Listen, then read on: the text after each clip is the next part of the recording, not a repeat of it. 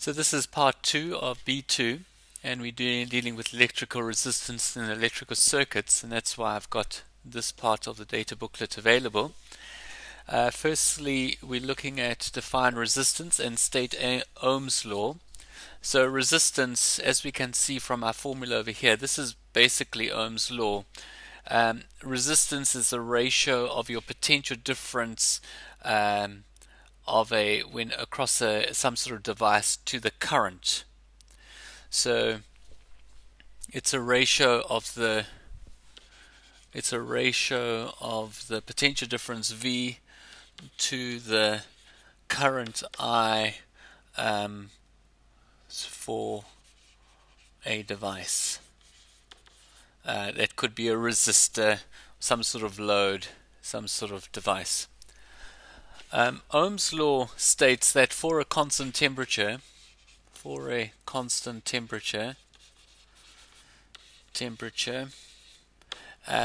ratio of the V over I is a constant for a specific device. Okay. Now, in the next question it says here, a resistor made from a metal oxide has a resistance of 1.5 ohms. The resistor is in the form of a cylinder of 2.2 times 10 to the negative 2 meters and a radius of 1.2 times 10 to the minus 3 meters. Calculate the resistivity of the metal oxide. So which formula am I going to use here? Well, I'm going to use that one over here. This symbol over here is the resistivity. This is the length of the resistor. This is the cross-sectional area, and this is the resistance. So I'm going to use that formula there, rho L over A. Now I'm actually wanting to calculate the rho here, the resistivity. So obviously it's going to be rho is equal to the resistance times the cross-sectional area divided by L. Now I've just got to be a little bit careful here, because here we're talking about a cylinder and I'm given the radius. So that's obviously going to be, you need to know that 1.5, that's your resistance, times you've got a cross-sectional area there with your radius, so that's going to be pi r squared is going to be your cross-sectional area. So it's going to be pi times 1.2 times 10, sorry, I'm running out of space here, 10 to the negative 3. You're going to have to square it, and then you're going to have to divide that all by 2.2 times 10 to the negative 2. And when you do that all, and hopefully there's no problem there, you're going to get 3.1 times 10 to the negative 4, and it's an ohms per meter value. Actually, not an ohms per meter, it's an ohm meter value, because you get a area here. You're getting an area divided by an L, so you're getting a meter squared divided by a meter, so it's an ohm per meter. Then it says here, the manufacturer of a resistor guarantees its resistance to be plus minus 10% of 1.5 ohms, provided the power dissipation of the resistor does not exceed 1 watt. Calculate the maximum current in the resistor for the power dissipation to be equal to 1 watt. So what would be the maximum current possible? So here we need to look at these formulas. Perhaps let's just clean things up a bit here. We're going to be using these formulas over here, where I get for power, I get a whole variety of different formulas.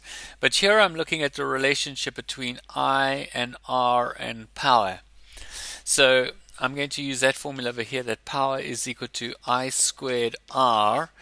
And I'm wanting to know what my current is. So I is going to equal the square root, obviously, of power over R. Now, I'm wanting my maximum current when I have 1 watt. So when am I going to get my maximum current is when my resistance is going to be at its lowest, because obviously dividing by the lower value. So it's going to be the square root of 1 over Now, when is your resistance? It varies of 10%. So I'm looking at 1.5 times 0.9. That will give me 90% of that, and I think that is equal to 1.35 ohms. Like that, if I've got it right. And so it's going to be 1 over 1.35, and that gives a value of 0.86 amps.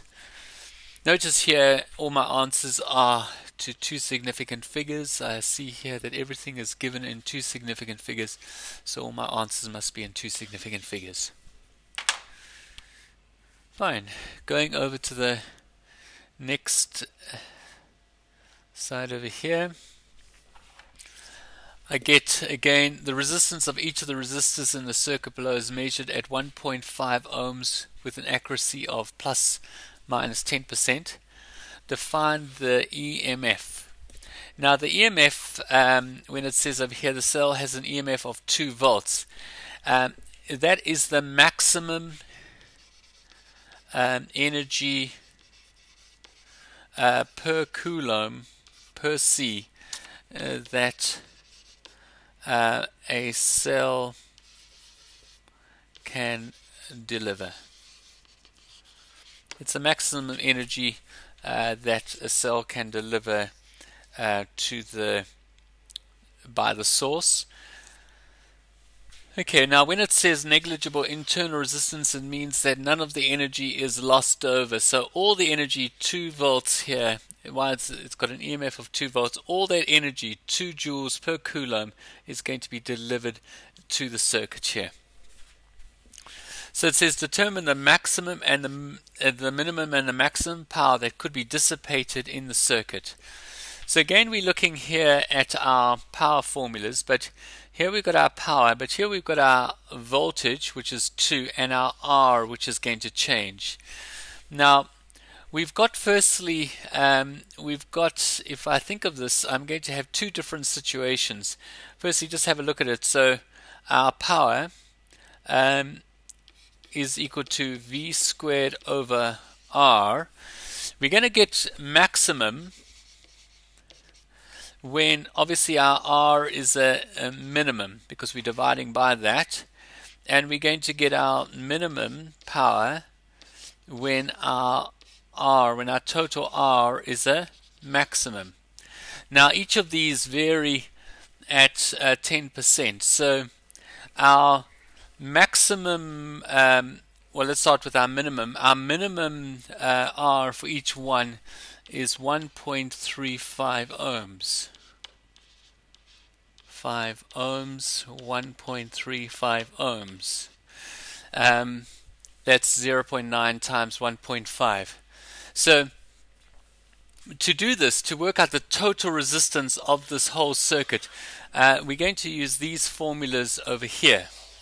Firstly, I'm going to use this formula here to work out the resistance here. So for the parallel, I'm going to get 1 over R parallel, 1 over the R total is 1 over 1.35 plus 1 over 1.35, and therefore we calculate that, and then I'm going to add that to this one over here. Let me just get my calculator out here, and we can calculate that. So you get 1.35. You're going to find the inverse of that. Because there's 2 of them, I can just double it, so it's going to be times 2. And then that gives me 1 over RP, gives me 1.48. If you just check on your calculator, you can do that. And then you've got to find the inverse of that to find RP. So we do the inverse of that answer, and we get 0.675 ohms. So this is equal to 0.675 ohms. That's the equivalent resistance of these two. And now I've got to add that to get to the total. And now they are in series. These two are in series. So I use this formula. I just add the two together. So I add plus 1.35 to that. and I get an R total of 2.025 ohms, and therefore my power max is going to equal V squared. My V is equal to 2, so it's going to be 4 divided by 2.025, and I get about 2 watts. When I divide 4 divided by my answer, I get 1.975, and when I do it to two significant figures, I get 2.0 watts. Okay, so that was for my minimum. Now let's do the maximum, and I hope you can remember. Well, let me see if I can erase this nicely. No, I've got to rub it all out. I'll do this all again. You can see it once more because it's quite a good question. Now I've got my 2 volts, but now I'm looking for my R max. Now I've got 10% of that, so I multiply this by 1.1. So when I have 1.1 times by 1.5, I get 1.65. So each one of these is now 1.65 ohms, 1.65 ohms, 1.65 ohms. The total RT of that I want to calculate. So firstly I find the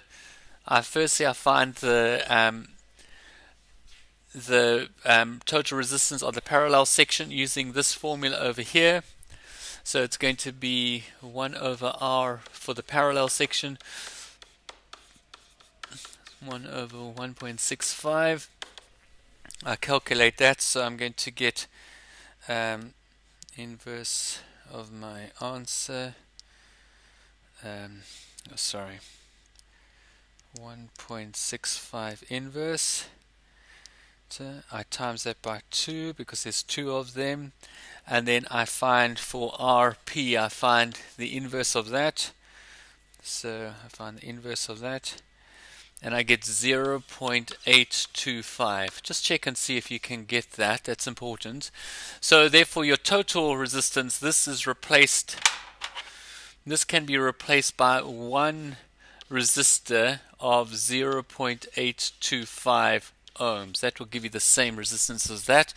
So now it's going to be 1.65 plus 0.825. That will give you the total resistance now, the maximum. So I add plus 1.65 to that, and I get 2.475 ohms.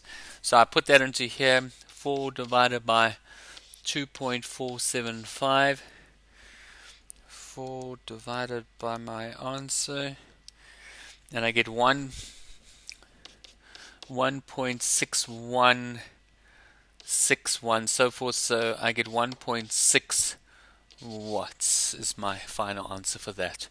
So that's this over here would be my maximum, and that would be my minimum value.